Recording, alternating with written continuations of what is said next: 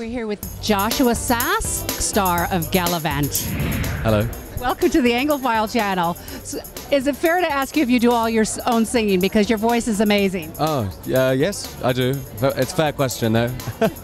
Yeah, I do, for my sins. Love it. So tell me, I mean, this is something new as of late, having musical comedy as a television series. How much fun was it to make? Yeah, a lot of fun. It seems to be catching on pretty quick, which is nice. More shows are starting to be musical. I don't know whether that's necessarily a positive thing, more and more, but it seems to be working. People seem to be enjoying it. I think it's great, and we absolutely love it. Is there going to be a season 2? I hope so. I imagine. I hope so. I've got to pay my rent. And where do you do most of the filming? We do a lot of filming in England. Yeah, we need the castles and the landscape. There aren't a lot of castles in LA. Sad.